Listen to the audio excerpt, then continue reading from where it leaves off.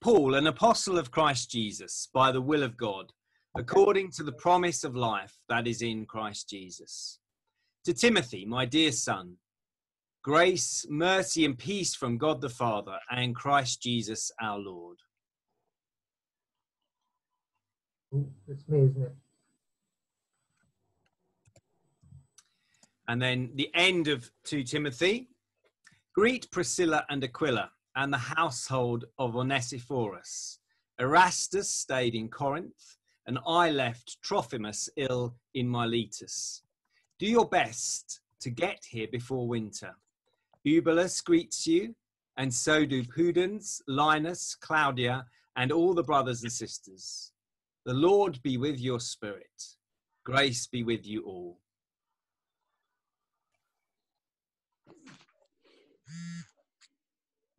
Brilliant. Well, thank you very much, Steve, for that impromptu reading. I'm sorry we didn't quite manage to hear you, Wendy.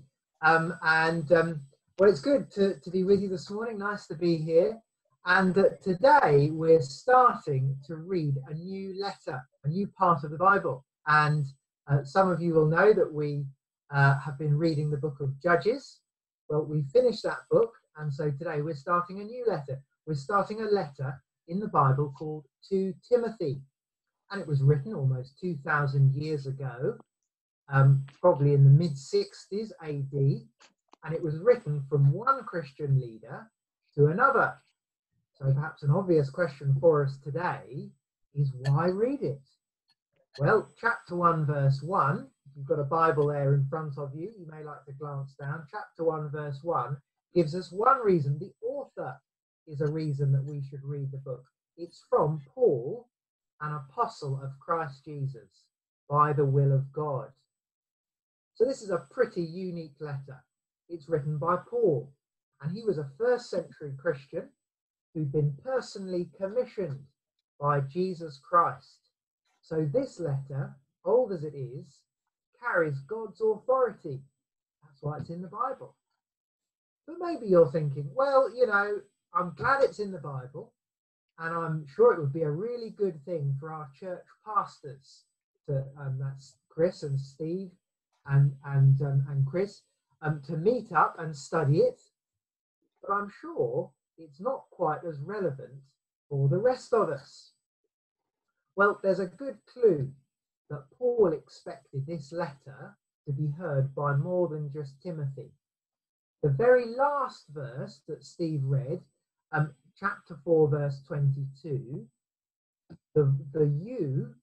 I'll start again. The your is singular and the you is plural. Okay, so let me just share my screen again. And you can see here the very last verse. Okay, the Lord be with your spirit. That's Paul prays for Timothy. And then Paul says, grace be with you all. So it seems that Paul is now praying for everyone else who's listening in. Even though it was written from Paul to Timothy, it seems like Paul expected other people to be listening. And maybe that's Paul's church in Ephesus. And if that's right, it's a bit like Paul had emailed Timothy directly and he's carbon copied the congregation so they can read what he said as well. So, even though 2 Timothy applies most directly to church pastors, it's not just a letter for leaders. It's a letter for the whole church.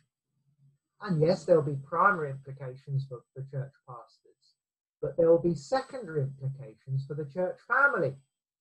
And there are plenty of those.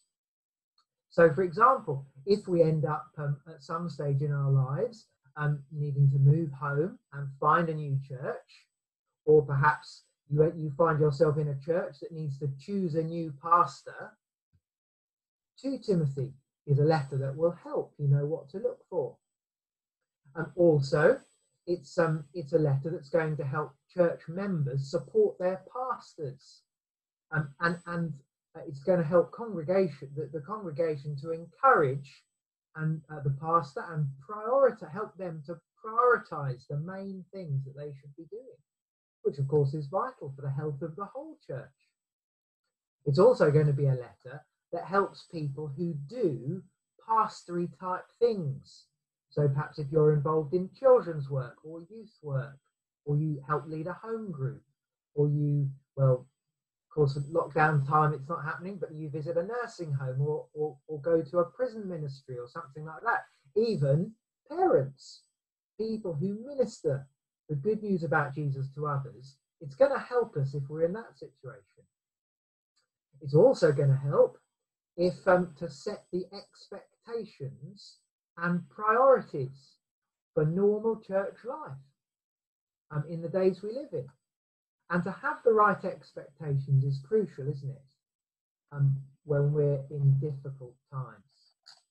And perhaps there are some people who are logged on this morning who aren't Christians yet. And you think, well, that's all very well for the church leaders. That's all very well if you're a regular member of the congregation here. But for those of us who aren't Christians, 2 Timothy is going to be a letter that shows what normal church life is like.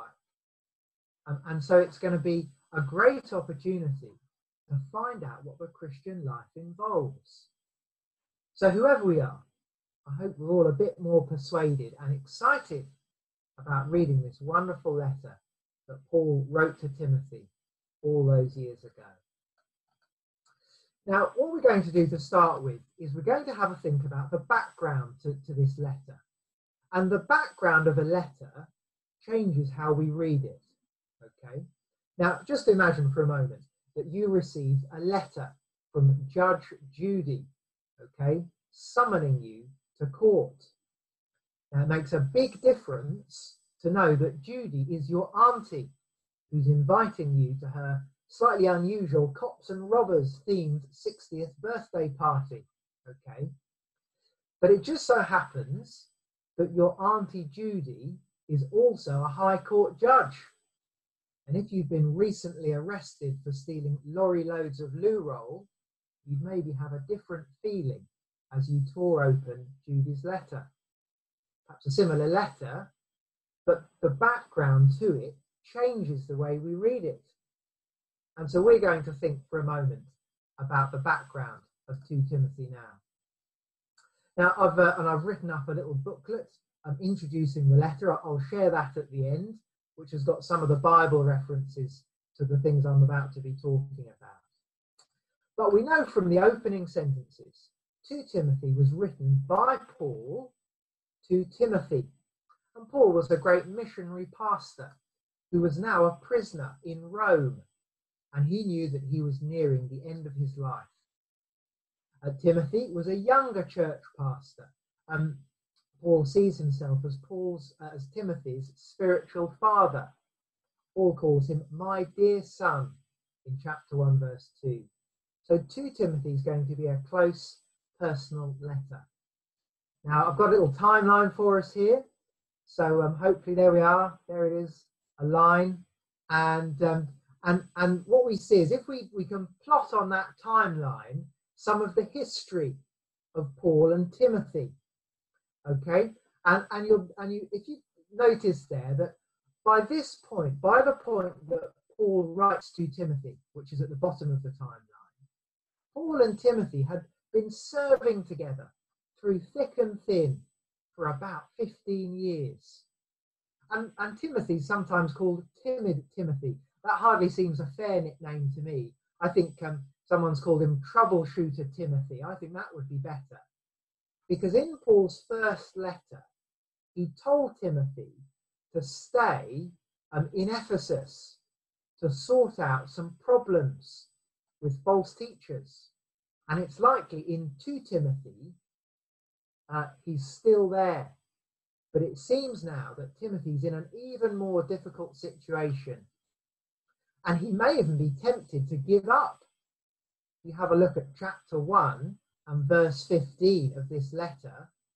Paul says, you know that everyone in the province of Asia has deserted me. And if we don't know, in those days, Asia, here's a map. Can you see Asia was part of modern day Turkey? And And if you see Ephesus, there it is. I've put a green circle around it. And Ephesus, which is probably where Timothy was, was having big problems because people in Asia were giving up on Paul. Okay, and Paul had spent a long time there. He'd done lots of missionary work there. About 10 years or so earlier, Paul had spent 3 years in Ephesus, and the gospel had had a powerful impact in that place. But now, Paul and his gospel message are being deserted on a grand scale. And so Paul writes this letter to Timothy, and it's as if he says, Timothy, don't abandon me. Don't abandon my gospel. Please stay loyal to me and the truth about Jesus. Paul lays it all out in chapter 1, verse 8. He says, Timothy, do not be ashamed of the testimony about our Lord or of me, his prisoner. Rather, join with me in suffering for the gospel by the power of God. And before we've even dug too far into this letter, the first point has tumbled out. And let me show you what that is on the screen. The first thing we see from this letter, before we've even looked at much of what's in it, we've seen that a good church has gone wrong.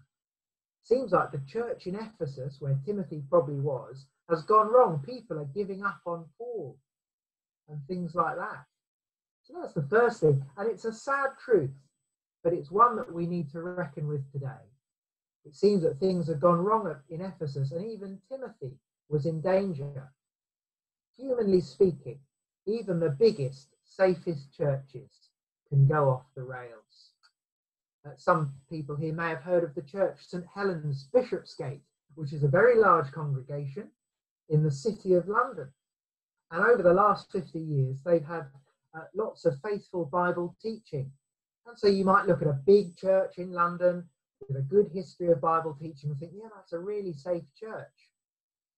But I remember, I think Steve and I were perhaps at a conference together somewhere, and the rector there, the senior pastor, I think he said something like, it seems like St. Helens lurches from one problem to the next. And for those of us looking on the outside, we think, oh, well, it wouldn't look like it. It looks like a big, safe church. But no church is immune from going wrong. I wonder if a number of us here this morning have been part of a church that seems like it's gone a bit wrong. It'd be interesting maybe just to pause for a moment and have a little poll. So I wonder if anyone here has ever known of a good church that has gone wrong. Does anyone here like to vote in that? You don't have to vote, but it'd be interesting to know if anyone's known of a good church that's gone wrong. And I've given yes, no, or maybe. We'll give it a moment. And I can give my mandatory gag, and if you're watching on the recording, please do not vote. And interesting, I'm seeing the results come in, and we've had, about 64% of people have voted so far. So if you'd like to vote, now's the chance. I'll give it a few more seconds. Votes are slowing down at the moment. Okay. Well, I think we'll pause it there. But really interesting. If I show you the results, can you see this? 64% of people who voted said they've known of a good church that has gone wrong. 21% haven't, and 15% haven't been sure. But isn't that interesting? That we look at the history in this letter, about the background to this letter, and it seems like a good church has gone wrong. And actually, lots of us know that kind of thing happening. It's a sad truth, but that's sometimes what happens. And I think perhaps a take-home point for us to start with as all saints is that we can't be complacent. We can't cruise. We can't just expect things to keep going as they always have done. We need to have the right expectations, because sometimes good churches go wrong. That's the first point. And some time ago, we talked about having a lifeboat mentality, not a cruise ship mindset. The church should be more like a crew on a lifeboat than passengers on a cruise ship. And here at All Saints, we're not perfect, and we've had setbacks and we've had encouragements. But by the grace of God, our new vision document commits us to prayerfully proclaiming Christ from the Bible. And this isn't going to happen automatically. We've just seen, haven't we, by looking at the history of the church in Ephesus, that good churches can go wrong. Well, not all of us, not every one of us is a pastor here at the church. Every Christian can partner together in supporting the proclamation of Christ. And I could give you lots of little applications of how to do that now. But I trust that a number of those kind of things are going to come out during the rest of the series. But for now, the main application is just to reckon with this truth, that good churches can go wrong. And that may involve a change in thinking for some of us, or maybe it's a wake-up call, a reminder for others of us. So there's the problem, okay? Paul is writing to Timothy in a situation where things seem to be going wrong. Lots of people are abandoning Paul and his gospel. So what's Paul's solution? Well, he writes this letter to Timothy. And if we read the beginning of the letter and the end of the letter closely, we'll notice that I think Paul has tucked some key themes of the letter into them. So the rest of our sermon really is going to be a bit of an overview of what Paul is going to say in this letter. And if you're a little bit geeky, you may enjoy the fact that the first letters of today's headings spell GPS, good, promise and share. So this sermon is hopefully a global positioning system for 2 Timothy. So we've seen that Steve's giving me the thumbs up. Thanks, Steve. There we go. So good churches go wrong. And here's Paul's 2-part solution. He essentially says, look, Timothy, you need a promise perspective. And that will mean we can share in suffering for the gospel when things are tough. So firstly, a promise perspective. A promise perspective. Listen for Paul's promise perspective in chapter 1, verse 1. Paul, an apostle of Christ Jesus, by the will of God, according to the promise of life that is in Christ Jesus. You see, as Paul stares death in the face, remember, he's in a prison. He says that in his letter. He thinks he's nearing death's door. That's what he says in chapter 4. As Paul calls Timothy to suffer for the gospel, all tough things, it's striking that he describes his goal as the promise of life that is in Christ Jesus. That Paul has a good news or a gospel vision. He has a promise perspective. That's how he views life. And notice a few things about the gospel, which Paul calls a promise of life.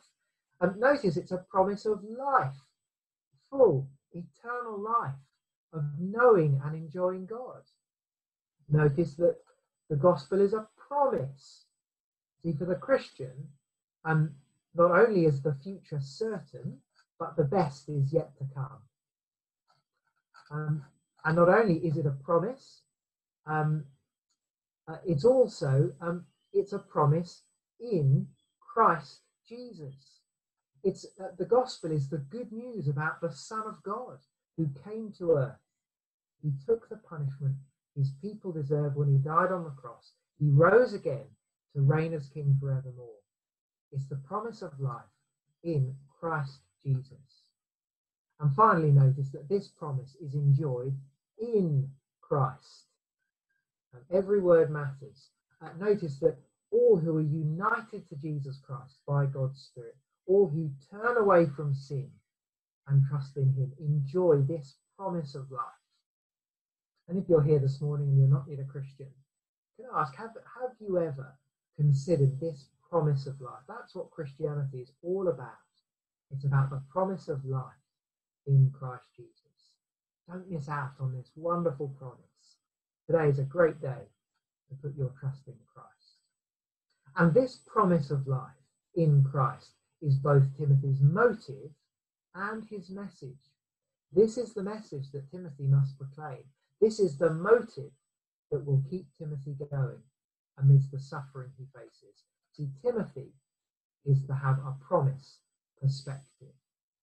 Perhaps just to illustrate this, I've got a diagram.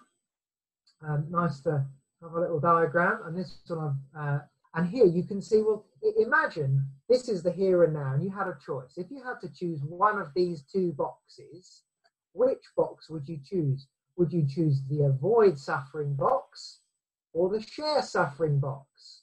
And you think, well, you look at it like that and you think, well, it's a no-brainer, isn't it? We'd rather avoid suffering than share in it. But as Andrew Sachs and Tim Heorns write in their little book, if this world is all there is, self-sacrifice is for idiots. But if we look at the other half of their diagram, it's a no-brainer the opposite way around. You see, if we share in suffering now, if we follow Paul and Timothy and trust in Christ, yes, there will be suffering, but we'll enjoy eternal life, the promise of life. They write, no sacrifice is too great if eternal glory is on offer, while no temporary pleasure could be worth eternal loss. The choice of a rational person depends entirely on whether he or she believes God's promise of life that is in Christ Jesus. And we're going to see throughout this letter that Paul writes, he keeps focusing Timothy on this eternal future promised by God. That is what will keep Timothy going in the present. And by God's grace, if we're Christian believers, that is what will keep us going when being a Christian is really tough. It's remembering the promise of life in the Lord Jesus. And that's not the only reassurance Paul gives Timothy as he begins. Have a look at chapter 1, verse 2. He says, to Timothy, my dear son, grace, mercy, and peace from God the Father and Jesus Christ our Lord. Paul is going to say some things to Timothy which may have made him feel rebuked and anxious. And so it's really important that Paul begins with these three great foundation stones. Grace, God's kindness for undeserving people. Mercy, God's kindness to helpless people. And peace, God's kindness to people who were once his enemies. God has now created harmony. And this is the firm foundation that Timothy needs to root his identity on, to face the future, to face this really difficult situation. These are three great blessings of God's promise of life. Unless we miss it because it's so obvious, notice in verses 1 and 2 how focused Paul is on God. In 2 verses, he's mentioned Jesus 3 times and God twice. So, like Timothy, pastors need to be firmly rooted in God and his promises to hear the challenges of this letter. Indeed, every Christian, all of us, need to build our lives on the same firm foundation to keep going. We need a promise perspective. And a promise perspective is what we need in order to share in suffering for the gospel. Sharing suffering for the gospel. And that's, if you like, a headline for the whole letter, which Timothy would have read by the time he gets to the final verses. I've tried to summarize the letter like this, okay? Hold on to your hats. Dear Timothy, don't be ashamed. Don't abandon me or my gospel, like other people are. Instead, share in suffering for guarding the gospel by preaching the word in view of Christ's return. Lots of love, Paul. That's a pretty dense sort of summary, but I hope you kind of get the gist. And we're going to be unpacking some of those ideas in the coming weeks. But remember, we know that many people had abandoned Paul, but he still had some loyal friends. And so finally, in that second part of our reading today, remember, the very last verses of the whole letter, Paul says this, chapter 4, verse 19, greet Priscilla and Aquila and the household of Onesiphorus. Erastus stayed in Corinth, and I left Trophimus ill in Miletus. Do your best to get here before winter. Um, Eubulus greets you, and so do Pudens, Linus, Claudia, and all the brothers. The Lord be with your spirit. Grace be with you all. Now, there are 9 people mentioned at the end of Paul's letter, and the last 4 only appear in the Bible in this verse. But we know more about the first 5 people that Paul mentions.